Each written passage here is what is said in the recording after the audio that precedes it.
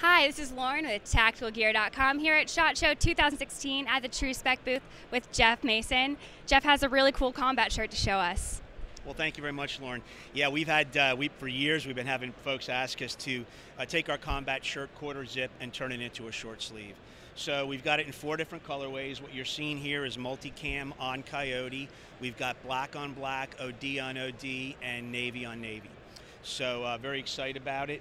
And what you see here is different than the combat shirt we showed a minute ago. This still uses our 60/40 cotton nylon Cordura-based fabric, so it still delivers moisture wicking, still delivers an antimicrobial feature to it, but it's just simply short sleeve, which is going to, in the summertime and in warm weather climates, going to really create a much more comfortable garment. So is this still designed to wear a vest over it? Yes, and it still maintains all the other aspects of our traditional quarter zip combat shirt, just basically short sleeve, yeah. So, but it's been a long time coming. A lot of folks are looking forward to this.